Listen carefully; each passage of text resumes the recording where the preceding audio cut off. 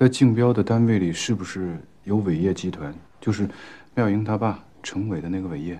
嗯，他们竞标的是地铁车厢制造。那美国的 CE 公司您知道吗？知道。那伟业现在跟 CE 在地铁车厢的项目上达成了合作，要一起竞标，是这么回事吗？事实上，离竞标还有1年不到的时间。各个竞标公司还没有递交正式的竞标报告。但是据我所知，伟业参与竞标无疑。由于伟业是首次涉足这个领域，所以他们会寻找一家掌握了国际尖端技术的外资企业，跟他们联合竞标，这也是战略必然。至于是哪家公司，要等伟业递交了正式的报告，市政府和外界才会知道。那您跟程叔叔之前打过交道吗？即便我们将来不是儿女亲家，只是工作关系，我跟他打些什么交道，你觉得奇怪吗？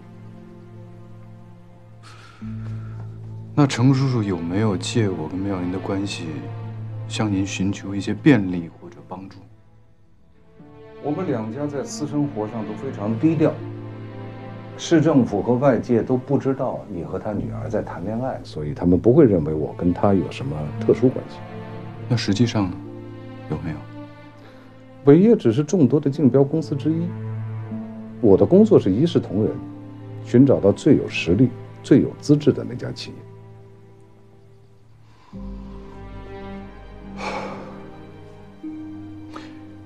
我跟您直说吧，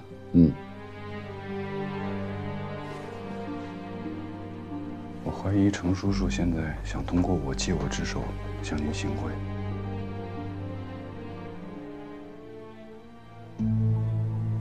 你怀疑？你凭什么怀疑？之前程叔叔给我介绍过一个项目，我一开始对这个项目的报价是150万，但是对方擅自修改了合同，上浮到了300万，也就是说莫名其妙我就多了150万美金。当然了，这在外界来看，这是一个岳父对未来女婿的照顾，好像也说得过去。我当时因为妙莹，所以我也没多想。可是后来我认识一个叫鲁尼斯特朗的人，这个人是 CE 公司在亚洲的业务总裁。我知道伟业跟 CE 现在已经开始达成合作了，所以后来我回想到这150万的事儿的时候，我突然觉得很奇怪，好像不是程叔叔要照顾我那么简单的事儿，我觉得应该是在针对您。而且，甚至我在怀疑，那笔风投资金也跟他有关系。那你得出的是什么结论？我认为程叔叔，在借我之手向您行贿，最终的目的是得到地铁车厢的乘车权。但是，我想跟您说的是，您千万不要因为我跟妙莹之间的关系，对他去做什么违反原则的事儿。说完了。我说完了，您不惊讶吗？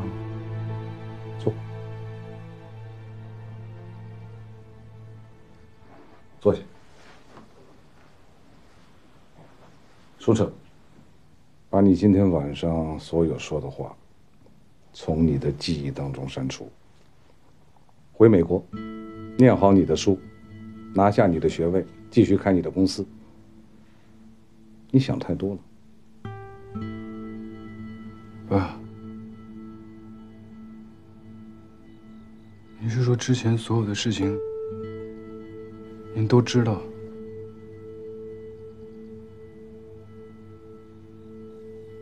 那您跟程叔叔之间确实有特殊关系，对吗？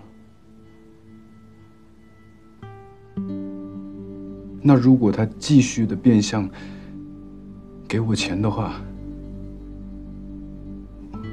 我该怎么办？只要是中美法律政策允许的合法交易，只要所有的合同里面都是清清楚楚的，你为什么要拒绝呢？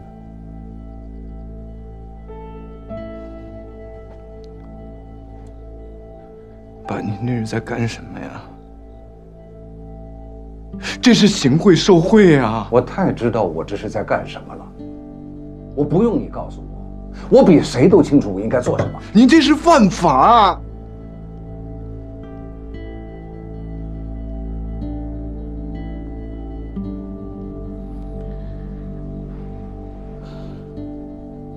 你看看，每次回家都要掀起一场辩论，宣扬你的那套什么，要把权力放进禁锢它的笼子，光靠人性的自觉不能避免对于金钱的诱惑，要保持个人和政府的连结，不能光靠人性的约束，而是靠权力制衡和制度监管等等等等。你现在是不是觉得你是对的？你并且赢了。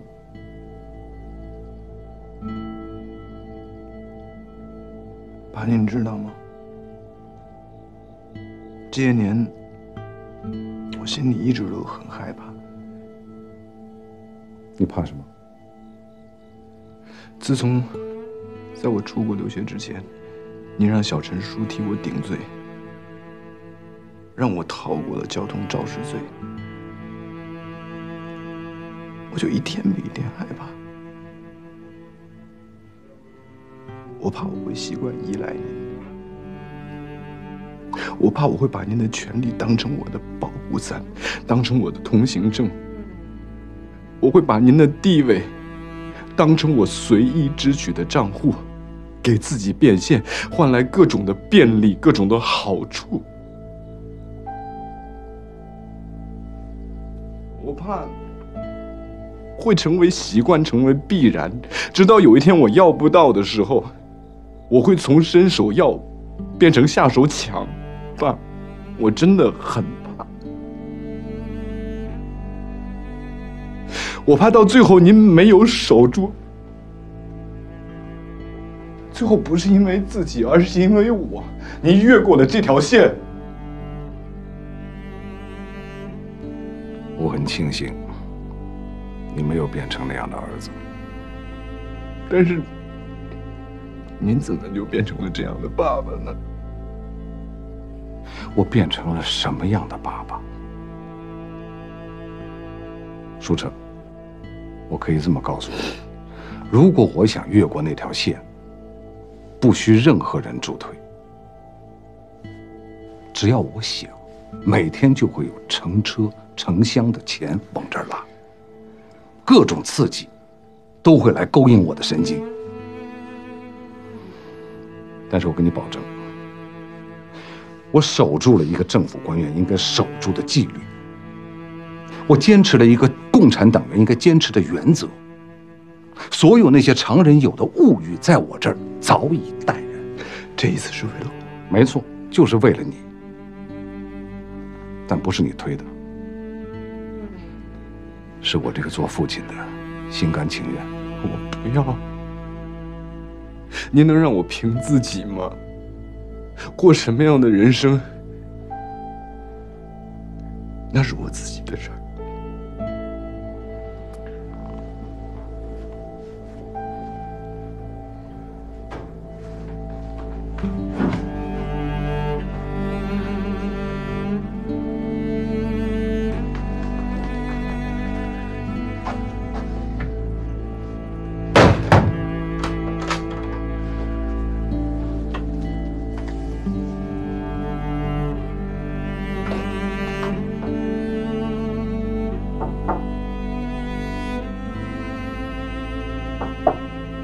舒澈，开门，妈妈想看看你。我想一个人安静待会儿。那好吧，那你早点休息啊。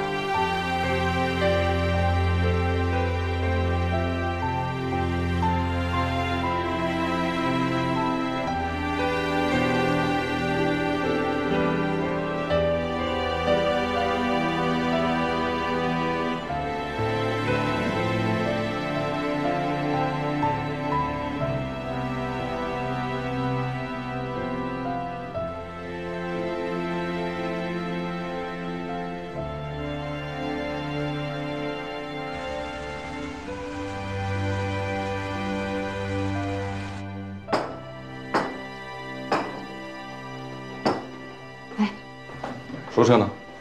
我叫他下楼。哎，小车，来坐这儿。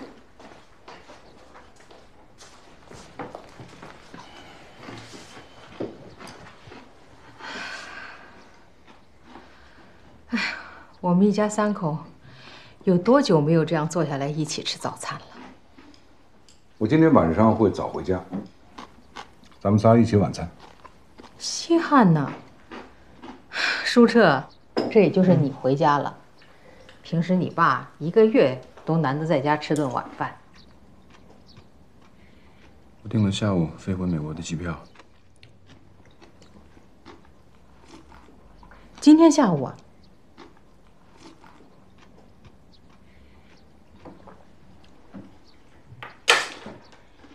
你这说回就回，说走就走。酒店还有个入店离店时间呢。舒澈，你这次回来是诚心让你爸和我不痛快的，是不是？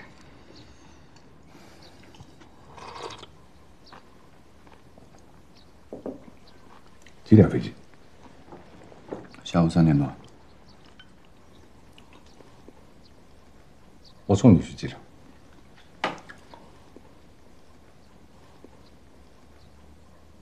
吃吧。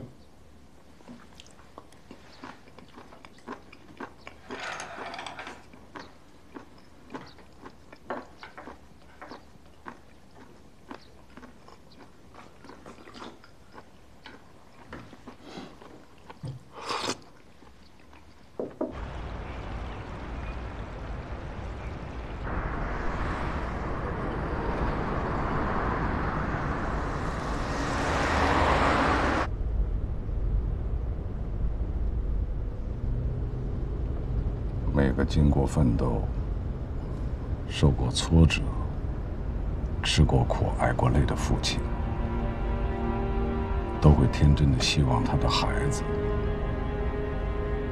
能够免于生活的困苦，无忧无虑地度过一生，不为斗米折腰，不为金钱媚骨。我的奋斗是希望你能够幸福，我辛苦是希望你能够轻松一点。什么是父母啊？明明孩子不吃不喝，以瘦为美，冬日里单衣单裤追潮流，他却会担心他缺衣短穿，饥寒交迫。明明孩子拼命地摆脱自己是为了追求自由，他却会觉得孩子是无依无靠，流离失所，一厢情愿。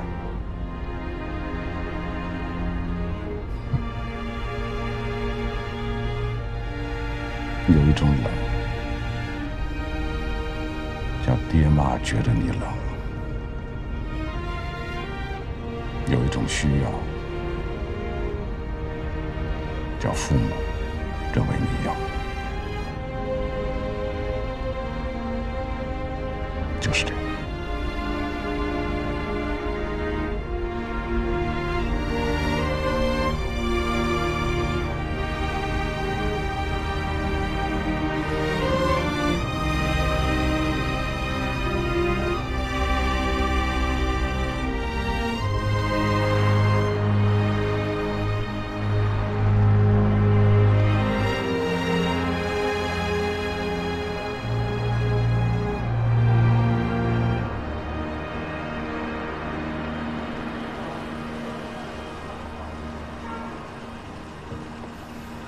先走了。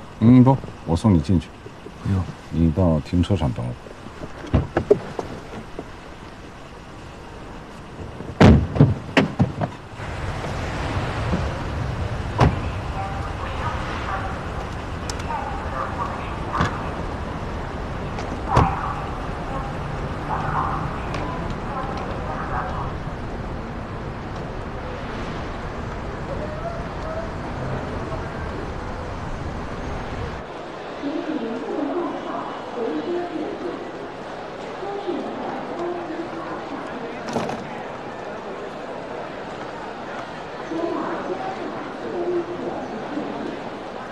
处长，你好。哎，您今天有出行计划吗？啊，我没有接到通知啊。我今天送儿子出国，不用打搅任何人。哦，好，那不打扰了。我值机了，您回去吧，不用送了。是。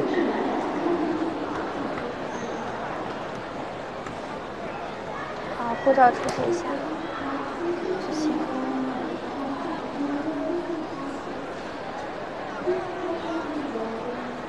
那好。谢谢。走了，稍等。关于程伟叔叔，我还是希望能够再一次跟你重申一下，在我看来，程伟他是一个胸怀宏图伟志的企业家，他为国家、为民族企业在制造领域能够占领国际尖端地位在奋斗。所以，即便我不认识他，也会希望把这么重要的项目能够托付给像他这样有抱负、有担当的人。更何况，他是你喜欢的那个女孩的父亲。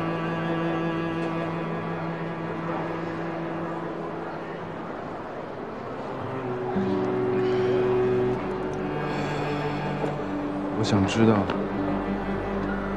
妙莹不跟我结婚，也是因为知道了这一切，是不是？捆绑我们两家的不是利益，是惺惺相惜。对你隐瞒一切，也不是欺骗，是因为爱。知道我为什么给你起这个名字吗？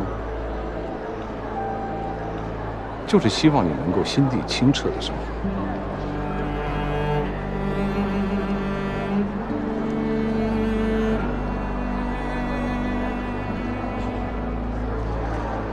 你看，连我们爷俩想单独告个别都这么麻烦。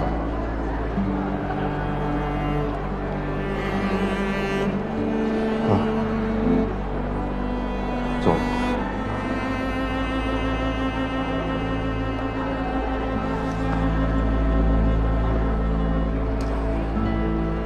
平安。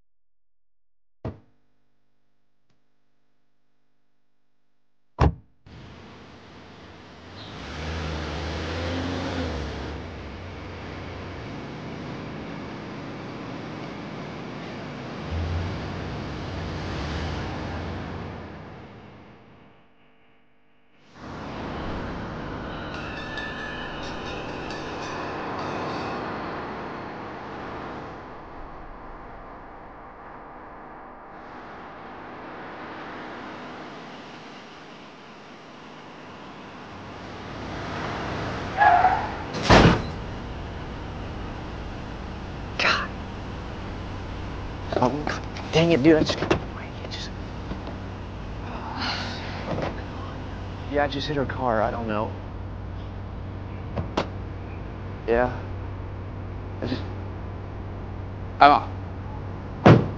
I'm sorry, I wasn't paying attention. Are you all right? Should I take you to the hospital? I think I'm okay. Give me all information and I'll contact the insurance company later on. Okay? Okay, yeah, no problem. I'll get that taken care of.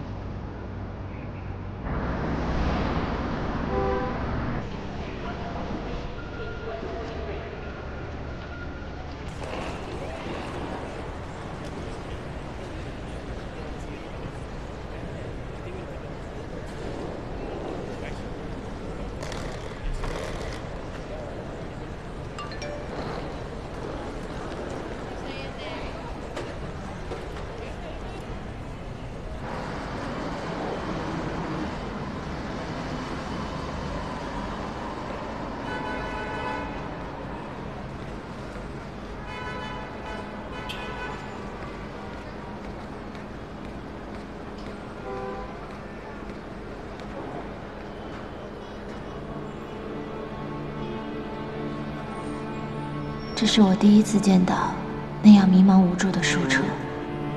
他像从遥远深邃的沙漠里跋涉回来，疲惫、颓废，又像与整个世界隔绝，一个躲在热闹角落里，想着自己心事的孤独小孩。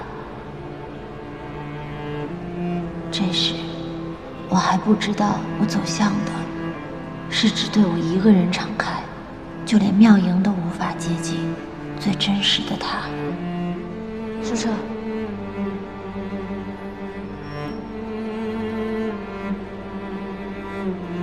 亲爱的爱情，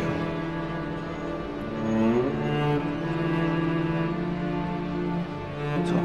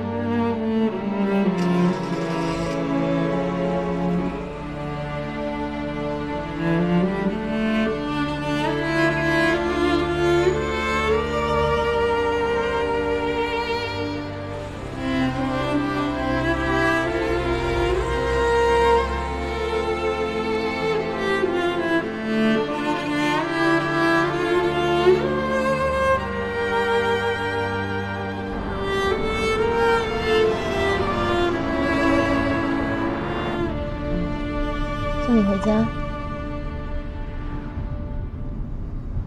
不会，不知道该怎么面对他。那你想去哪里？如果你有时间，能不能麻烦你陪我去个地方？行。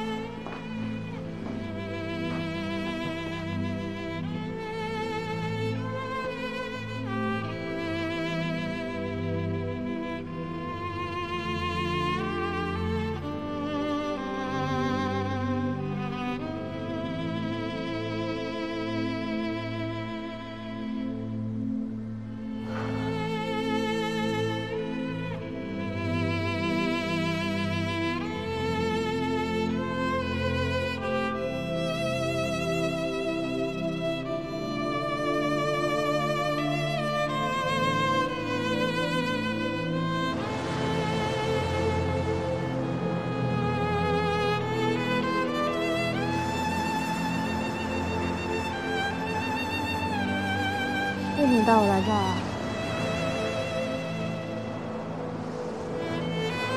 这儿是我向妙英求婚的地方。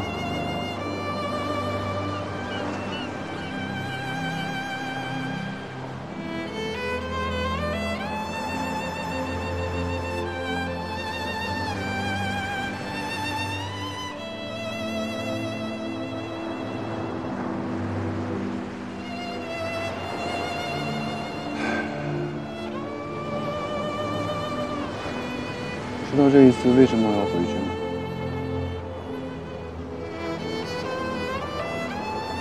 我要问我爸一件事儿。问他什么？我要问他，妙英她爸爸为什么要变相送钱给我？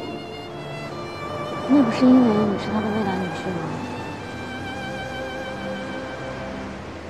不仅如此，妙英她爸要拓展一项大事业，他要拿到1年后燕州地铁项目的重中之重，那就是地铁车厢的制造权。那为什么要去问你爸？这跟你爸有什么关系？我爸是市政地铁项目投标的总负责人，他是主管城建的副市长。副市长？你说你爸是燕州市副市长？从来都没有听你说起过。没什么可说的，他是他，我是我。我爸在这件事情上一向都比较谨慎。自从他任职以来，他一直告诉我你要低调，所以我没让任何人知道。所以你怀疑妙英他爸和你爸之间？从我被诉4项轻罪开始，妙英他爸爸到美国对我各种照顾，包括去贿赂你，让你在法庭上翻供。后来的华龙 OA 系统升级，超级大礼包就这么送给我。我甚至在怀疑那家风投他的资金背景会不会跟妙英他爸爸有关？他是不是假借投资之名在利用我向我爸爸行贿？你这次回去就是向他求证这个吗？他怎么说？回去之前，我一直以为，我也希望我爸什么都不知道。可是他什么都知道。我终于明白，我是最后一个知道这件事儿的人。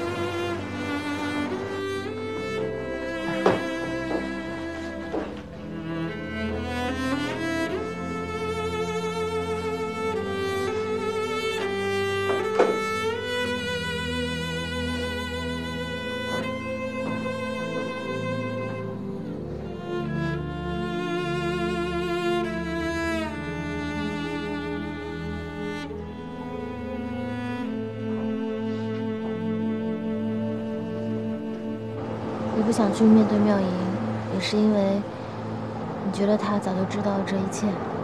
至少在逃婚那件事情之前，他应该都知道。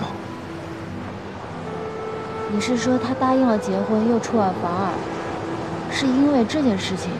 所以现在看来，当时他爸还有我妈来美国阻止我们结婚，就是怕我们2家的关系暴露在公众的面前。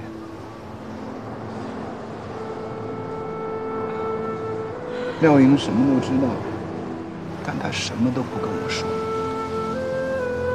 到现在，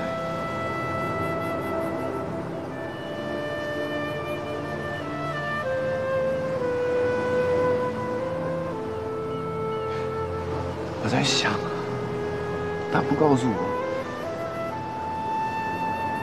就等于是愿意让她爸爸去操控。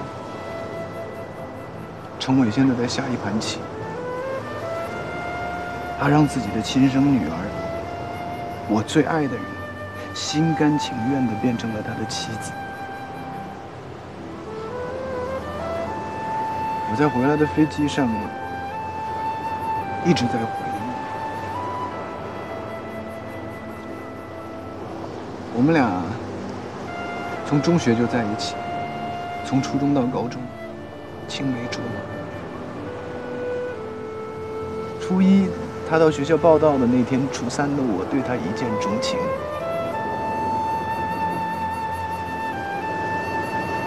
那个时候，我爸爸已经开始平步青云，是不是那时候妙莹他爸就开始运筹帷幄了？还是说，在我爸爸当上市长的那一天，他就有了今天的全班计划？妙莹是什么时候知道他爸爸的目的和全班计划的？还是说妙莹从一开始就什么都知道，她所做的一切都是在配合她爸爸？书生，你是不是想太多了？妙莹她应该不是这样的。难道不是吗？我不是说我跟他之间的恋爱是被他爸爸操控，但是至少我们的这份感情是被利用了。他爸爸利用我们的关系，步步为营，来接近我爸，处心积虑，来铺垫今天。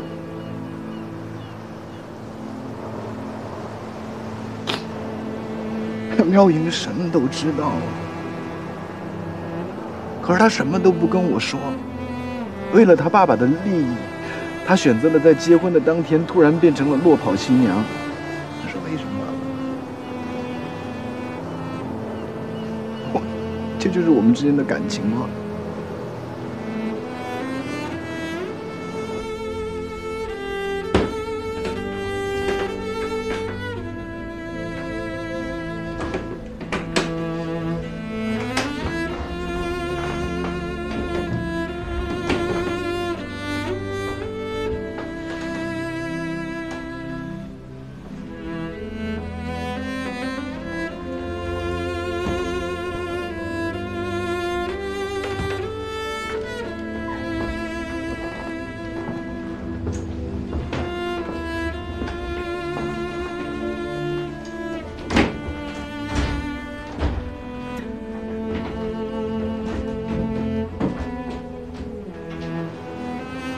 有的时候，我甚至可以站在程伟的角度上去理解他的逻辑。作为一个商人，为了寻足权力，寻找一切机会、一切可能，不择手段，让所有的人都变成他能够为己所用的棋子。但是我真的没法接受，我最爱的他被别人利用操控，成为他爸爸公关的敲门砖，又变成了一个遮掩的防护墙。我真的没法接受妙莹参与其中，而我还蒙在鼓里。